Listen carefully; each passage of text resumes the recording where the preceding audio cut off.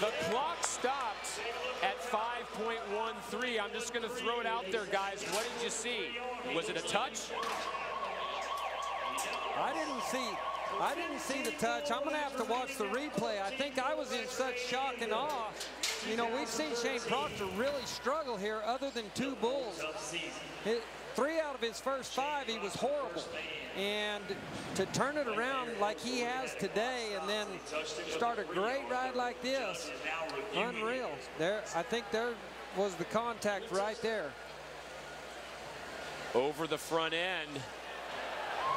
And this crowd watching the video as we are,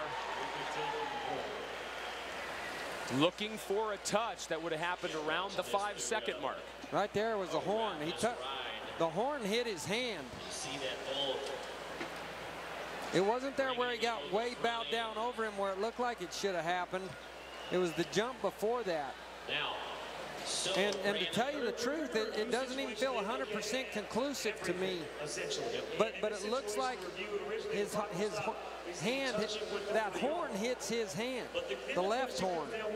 They begin when that ball breaks the plate. Did you in fact touch it with the free arm? Did you not? Did you? If the touch is called, the ride is over. But then you have to go to whether or not he lasted the full 8 seconds, which it looks from that angle like he did. And we're now being told he will get a score, so it is Proctor who pound the alarm into submission.